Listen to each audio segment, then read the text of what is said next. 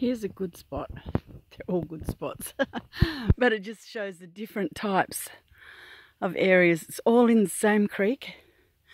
But you see there's heaps of clay here. You can see this clay here. Look at that. Can you see that grey there? That's all clay. And the gold gets caught up in that. It can sit there for millions of years.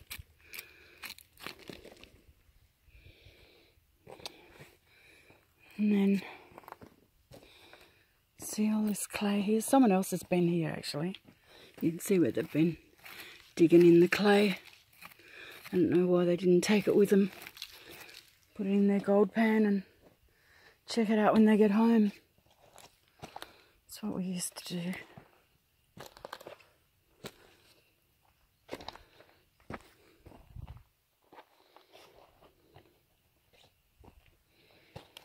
Look at that clay there. See, that'd be great to take home and give it a good old wash, but travelling in the old camper, I don't have any room to store anything, and also the weight. It's very weighty. Let's see all this cliff here. It doesn't really have a wash. See over here, there's people have been here and they've built walls across, and so, but gold is where you find it, so you know, it could be anywhere here. Really, there's so many great places. I'd need to stay here for a month to be able to check it out properly. Oh, look, probably Chinese were here. Look at this, they've built a wall. How fascinating is that? And that's what they did. Once they found all the gold in the area, well then they lined it all and tiled it all. How interesting. See this? Wow. That's amazing. Absolutely.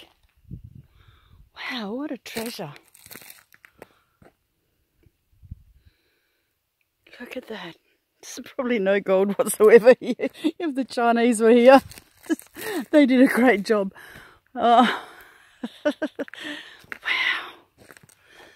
Look at that. I wonder how many 100 years old these are. Couple, eh? Amazing. Although I think Norseman's only just over 120 years old, so maybe it only goes back 100 years. Very beautiful. Oh. Funny what makes people happy, isn't it?